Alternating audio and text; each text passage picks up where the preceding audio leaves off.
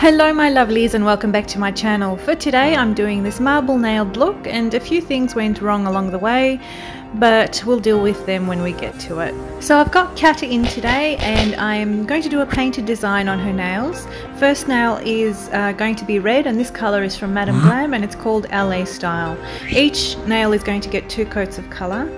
I'm using Jellyfit C26 on this nail. It's a sheer black. I'm not so sure if I did 2 coats on this one. Perhaps I didn't.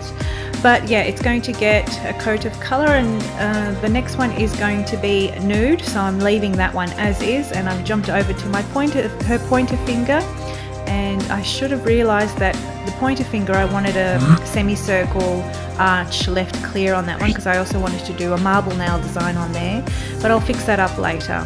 Already things are starting to go wrong. So the thumbnail's getting a coat of black, and I've cured that for 1 minute in my LED light, and now I'm going back and I'm adding second coats where I want them. So it's obviously just the pinky and the thumbnail, which are going to get 2 coats of colour. And because I need a matte surface to do all my paint work on, I need to paint on a layer of matte top coat from Madame Glam, even over the middle finger. I'll eventually realise that this nail I'm working on needed to be half the nail covered, but you know, I'll get to that later. So with the marble nail, I'm actually just diluting some gel polish with some acetone and painting it on in a wavy line across the nail as I want it. Then I clean off my brush and dip it into some acetone and then pat at the line, trying to make it look dispersed, and then I cure it in the light when I'm happy with how it looks. Then I'm moving on to the second colour, and I've added some more diluted colour, and then wipe the brush off and using some more acetone to dilute it and reshape it a bit further. When I'm happy with it, I'm going to cure that again. I only do flash curing in between, so about 10 seconds, and then I work on it again. So now I'm just using a solid black colour, I haven't diluted it, and I'm trying to draw the finest tiny wavy black line in the places where I feel it needs it to make it look like marble.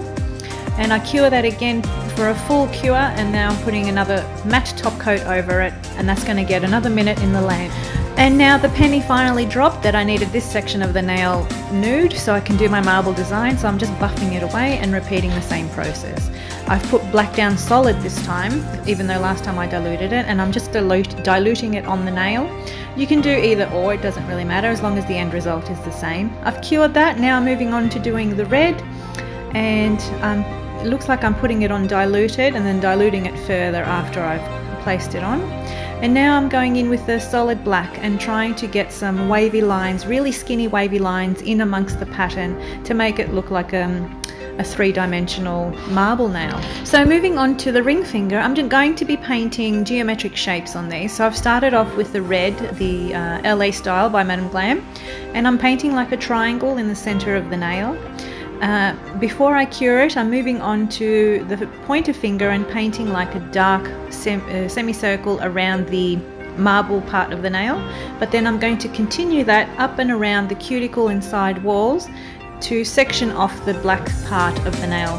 When that's done, I'm going to flash cure those 2 colours and then move on to doing some black on the ring finger as well. I'm just, actually with this design, I'm just winging it. I didn't really have anything in mind. I'm just drawing lines and trying to make it look good. So just whacking on some lines and trying to convince Kat that I am a professional of 21 years and I know what I'm doing. In the end, it ends up looking okay. We had a bit of problem with the matte top coat, which you will see a bit later on. So I'm doing the marble now. I wanted to add a little bit of gold accent to it, so I got out my gold colour by Madame Glam and just painted some fine lines in amongst all that marbleness. And I think I'll do the same to the pointer finger after this one. So I'm putting that troublesome matte top coat onto the ring finger, the middle finger and the pointer finger, curing that. But after it's cured, I decided to wipe it with some acetone, and it made it look white and blotchy. I don't know if you can see it up there in the top left-hand corner of the cuticle on the middle nail, but it seemed to have ruined the surface of the matteness.